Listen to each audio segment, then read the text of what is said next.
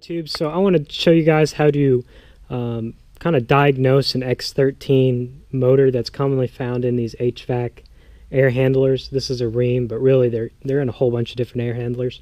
This one the other day was making a beeping noise. It's kind of like a small light chirp, and it sort of wiggled back and forth, but it didn't rotate at all. It kind of just, maybe less than a centimeter, it kind of just wiggled. It kind of works now. I'm not sure why. Maybe just a change in temperature or atmosphere, but we're going to go ahead and replace it, and I'm going to show you guys how to test to see what exact component's wrong. These X13 motors have kind of two portions to them. They have the electric motor part with the copper windings, and then it has a little computer module on top. But that's what mine was doing, and I'm going to go ahead and show you guys how to test to determine which portion is wrong. Usually, I would say probably 90% of the time, it's the module, the little computer board in it. It's really sensitive to fluctuations in the electricity, and it doesn't handle that well. So we're going to go ahead and diagnose this. I already know what's wrong with this one. We're going to go, just because it's been acting up. It sometimes does things, sometimes not, and I've already tested it, but I'm going to show you guys what to do.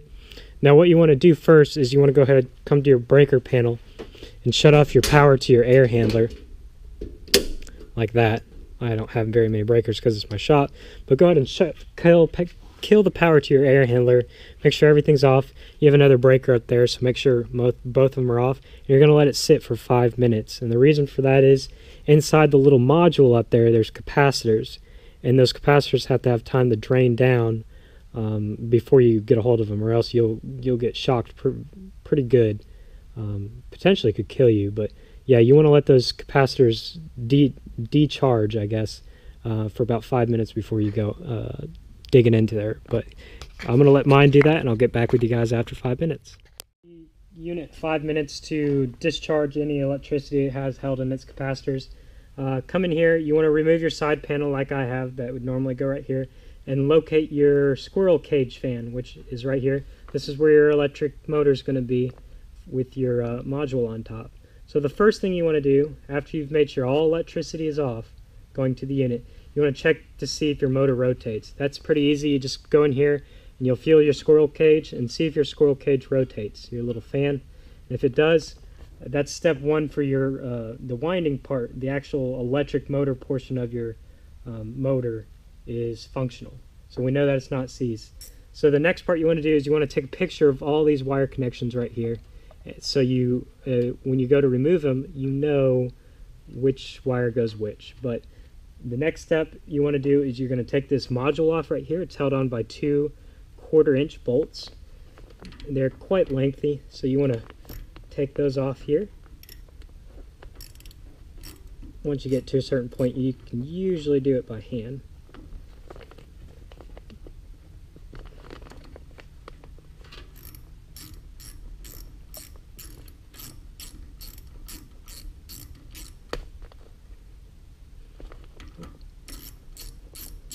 You have 2 of these, one right here and then one kind of catty corner to it, and they're pretty lengthy bolts. They're just short enough that they'll fit in the cabinet here to take off. So your next one's, like I said, catty corner to it.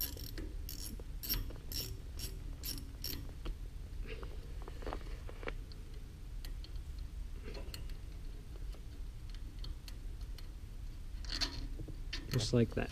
Okay, so you only have 2 of those. Next step is to actually remove the module itself. Now, under here, in the module portion, there's going to be a cable with 3 wire connections in it. We're going to pop this up, and then you'll see under here, hopefully you guys can see that, you'll see this cable right here. You're going to unplug that and sort of set your module off to the side a little bit like that. So the next portion we're going to do is you're going to need your multimeter for this. And you want to set it to the lowest resistance you have that still reads 20 ohms. So in my case, I have 200 ohms. That's going to be good enough for us to see what the resistance is. This is what's called a phase-to-phase test. And our goal is 20 ohms or less. And you're going to get your leads, and you're going to, actually, let's see, yeah. You're going to stick one lead on the one of the ends, doesn't matter which. So like that, in that case. You see I have it on the far right end. Hopefully you guys can see. Far right end, and then you can stick the other one in either of the two. You're going to test both.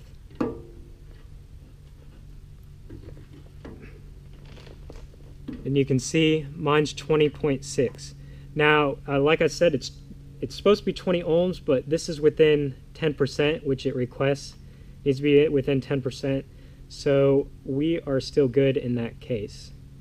So we're 20.6 is just barely good, and that's good enough for what we're doing.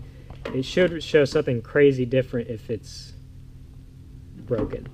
And so what we're going to do next is, since we have 3 plugs, we're going to slide the lead back over to the middle one now. And you see we get the same ohm resistance. So you want to test all 3 there, and you do that by just testing 2 essentially. You want to make sure they're below 20 ohms or extremely close to 20 ohms, such as in this case. And you want to make sure that they're all within 10% of each other. So that signifies that the electric motor portion of this is good. So we know that the actual expensive part is still okay in this unit. So we're going to go ahead and pull what we have set up here. And this is where it's important to take a picture. So you want to take a picture of all these little wires. These are essentially your ground, your power, and your, in essence, a relay, but that tells you what torque. These top ones tell you what torque the motor needs to apply. But we're going to unplug all these. Actually, I'm going to get the new module I have first, so I can just slide them right into the new module. So here's my new module. So you can see it's practically identical. There's the part. There comes in, I believe, 3 different horsepowers. This is the smallest, 1/3 horsepower. And you can get these remanufactured on eBay for pretty cheap. I think a module like this is 130 bucks. And these are really, really common to break. It's not rare at all. Okay, so back to what we were doing. We're just going to cross-reference these back over here and make it easy so we don't have to look at our picture. So that one goes there. That one goes there. This one goes in neutral. All the slots are labeled as well, so that makes it easy.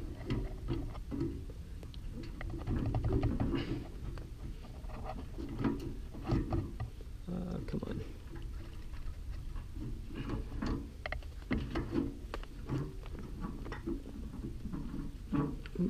So that one's the middle one. So that's a leg of the power, so that goes to L. And then brown's usually a common, which will go to there. And last but not least, green's usually ground, so we pull off the ground like that, and out comes our module. So you can see they're potted with epoxy rubber stuff, so can't service it. I don't know if you guys watch my generator videos, but the generator inverter had the exact same issue where it's potted and you can't service it. So we'll put this last one in. Green's usually ground, which it is. It grounds right to the squirrel cage fan in this case. And let's see here. Plug that in. So we got all our colors plugged in. Now this might not be the same for you, your unit. Just follow how the previous motor was installed and you should be good. Now putting the unit back, we have to plug in this wire that we tested earlier. So go ahead and plug it. It's seated right, it has 3 holes that you got to line it up with and slide it in like that. And then last but not least, you want to make sure you align this correctly because it's got like slots it slides into, little grooves, just like that. Okay, so that's all aligned in. I'm going to get these long bolts to put back in.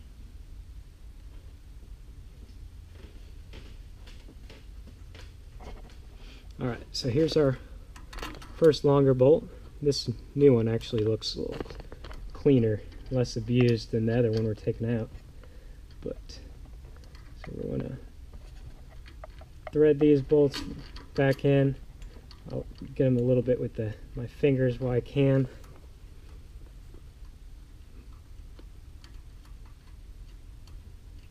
Now these X13 motors are, like I said earlier, 90% of the time it's this module that's broken on it. Very common issue.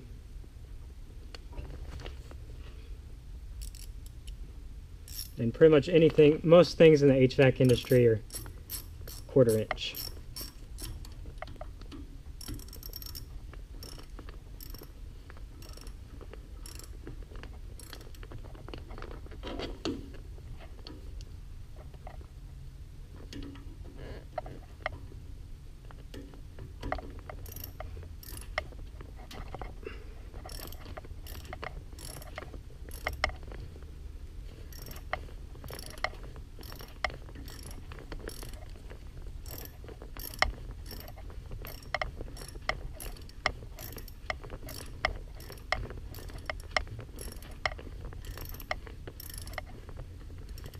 And because they're potted like that, you pretty much can't refurbish them. I've tried on another module to try to take that potting out, and it's just, it's impossible, essentially. No easy way of doing it. Alright, you guys, so that pretty much concludes setting this unit up, or replacing the module. I'll take you guys out of the stand here. So just one last quick check. All our wires are securely in, back where they belong. We did clip in that 3, and we got the 2 screws on top. So here's the old module.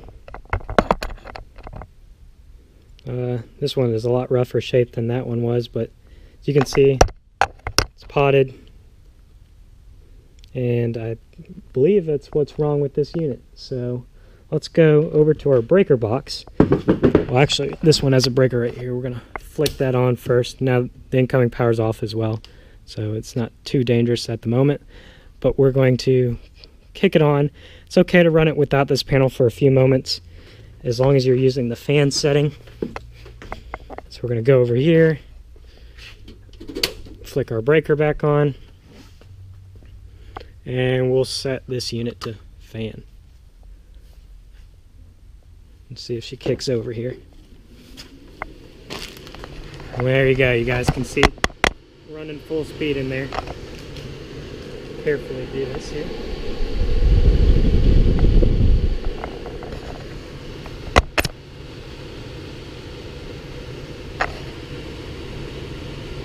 There you guys go. That's how you replace an X13 module and briefly test it. These go bad quite often. I've had 2 go bad in 2 different units, and this is a refurbished one, and it's less than 2 weeks old, and it blew. So we'll see. The eBay seller I got it from was gracious enough to send another one to me, no charge. So alright, you guys, thanks for watching. Comment, rate, subscribe, and let me know if this video is helpful.